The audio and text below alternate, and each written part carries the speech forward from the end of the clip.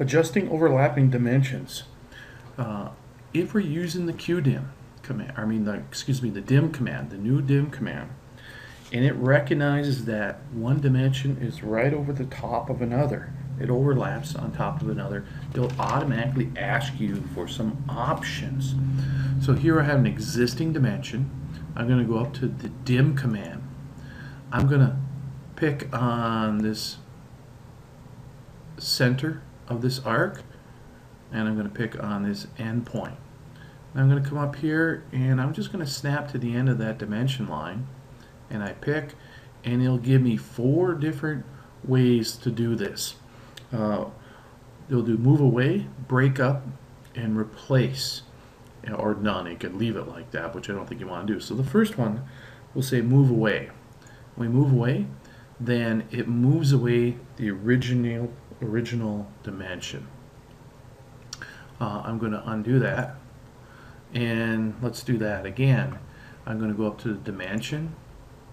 I'm going to pick on the center point of the arc and the end point. I'm going to snap right on the end of that dimension line, and I'll say let's choose breakup as a way of handling the overlapping dimensions. So when I break it up, it forces the two then to are on their own side of the line here. So it changes this dimension. It was 8.08 and now it changed that. So I'm going to undo that, and let's go with the third method.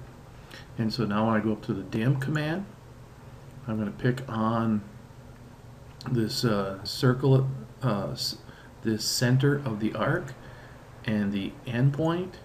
I'm going to snap right onto the end of the line to make sure I have it overlapping. And my last choice is to replace. And so when I replace it, it eliminates the original dimension then.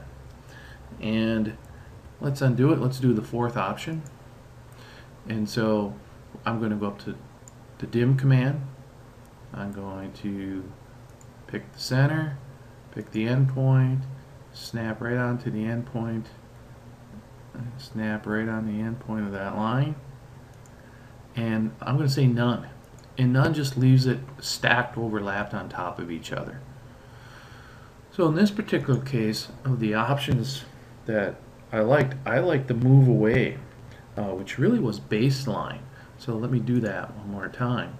Here, I'll pick, and I'll pick, and I'll pick, and I'm going to just say move away. I think that's the best scenario here. And then we of course added some dimensions here, and I'm going to hit enter. And this is our best look here. Of course you could use some dimension editing here, which is a separate video, but I could clean this up a little bit.